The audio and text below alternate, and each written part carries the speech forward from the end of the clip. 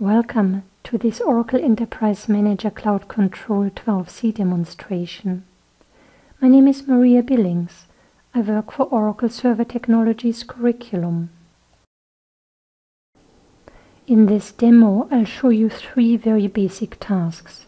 First, how to configure basic recovery settings, which include the archive log, setting a FRA ASM disk group as a backup destination, and enlarging the size of that destination. Then we will restart the database, view the modified initialization parameters, and configure sample backup policies. Here we are on the Enterprise Manager homepage, which is our starting page for the navigation in this demo. And we select Availability, Backup and Recovery, Recovery Settings. On the Recovery Settings page, we select Archive Log Mode so that we can take backups from an open database. Then we scroll down to view the fast recovery area. And here we want to change the parameter for the fast recovery area to +FRA, which is an ASM disk group.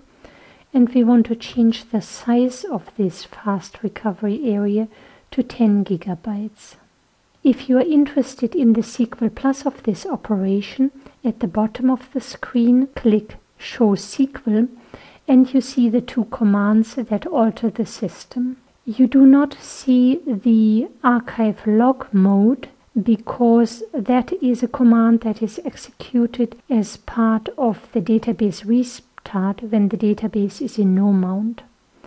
We click Apply, and you get the information that the changes have been applied and that we have to restart the database for the archive log mode. Choose Yes to do it now. We have our predefined named credentials Oracle for the Oracle user as host credential, and we also have NC sysdba points to the sys user. I click OK, and once again you have the opportunity to look at the sequel. So here you see that after the startup amount, the database is being put into archive log mode and then opened. So now we click Return and execute the commands. When the restart is complete, you receive a success message, and you can look at details, a log file of the restart of the database. If you wish to view your modified initialization parameters, you can navigate to Administration, Initialization Parameters, and instead of viewing all of them, choose the category Backup and Recovery, click Go, and here you see the modified parameters. Next, I'd like to show you where you can configure backup policy settings.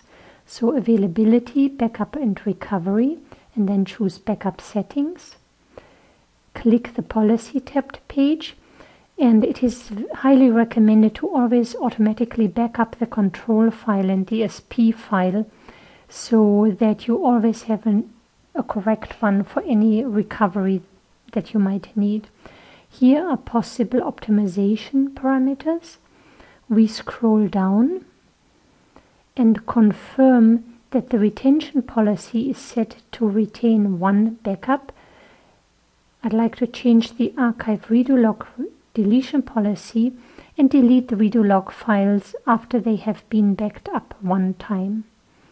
I also specify named credentials. If you want to test the username password, you can do so by clicking the test icon. And you see that the test was successful. So now we click OK to save the settings. We've come to the end of this demonstration where you saw some very basic backup and recovery settings. Thanks for watching this demonstration.